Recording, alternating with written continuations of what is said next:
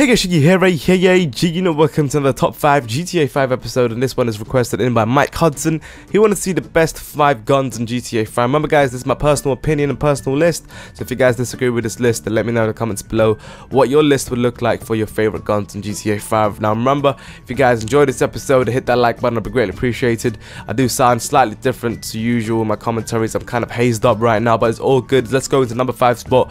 We have the SNL pistol. This one is from the Beach Bomb Pack DLC, and it's a pistol that is so small that you can't even see it in Franklin's hand unless you zoom really close into it. And the reason why I love this particular pistol compared to every other pistol in this game is that because it's so small, it's so effective as well with its sort of unique animation that it has with its kickback, with its very powerful shots that you can take out enemies with ease. Even though it takes quite a few bullets at close distance, I still feel that it's a pretty awesome weapon to use because it's so small and yet so effective. But anyway, moving on to our number 4 spot, we have the Combat MG. This one actually is an LMG, and it's got a huge ammo clip size.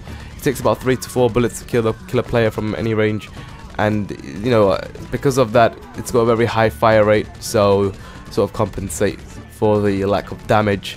However, with this huge clip size, you can just see you can massacre people without having to reload, and eventually you'd run out of bullets, but by the time you would pretty much have everyone decimated.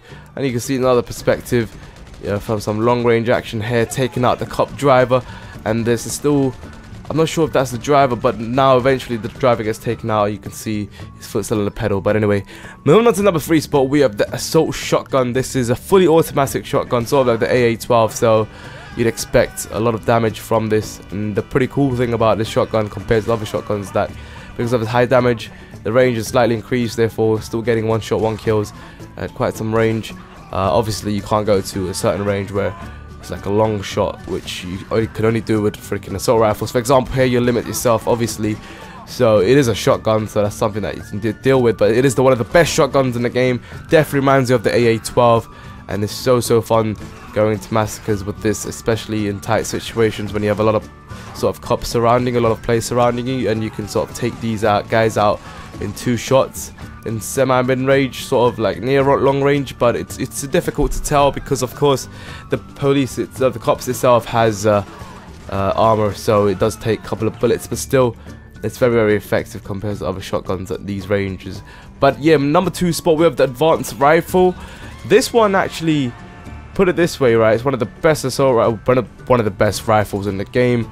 And I thought, you know, with this such powerful damage with his bullets at any given range, sort of like a 1 to 2 shot kill really, and it's so good, drops people so quickly, that I felt it deserved to be from number 2 spot. It's so effective, you know, literally just take players out left, right, center, innocent civilians.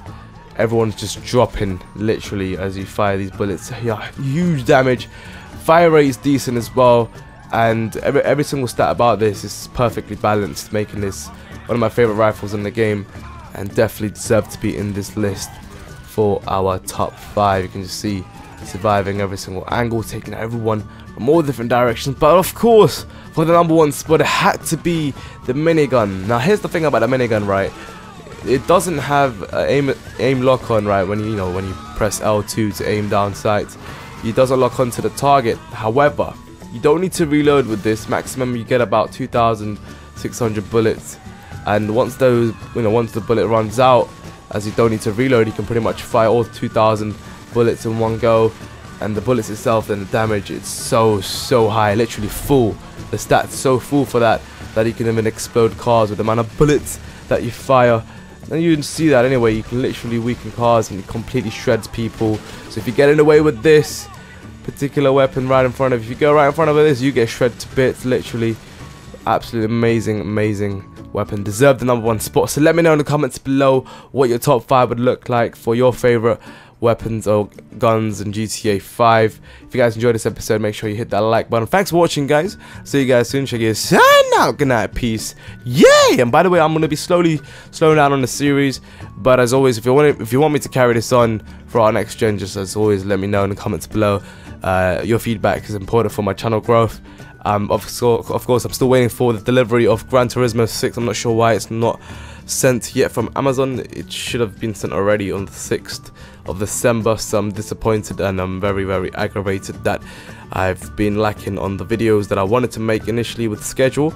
But anyway, that's just sort of a little update on another tangent that you may have been interested in if you're wondering why I've been lacking on videos lately. But I'm filling it in with these top 5, so hopefully you guys enjoying them.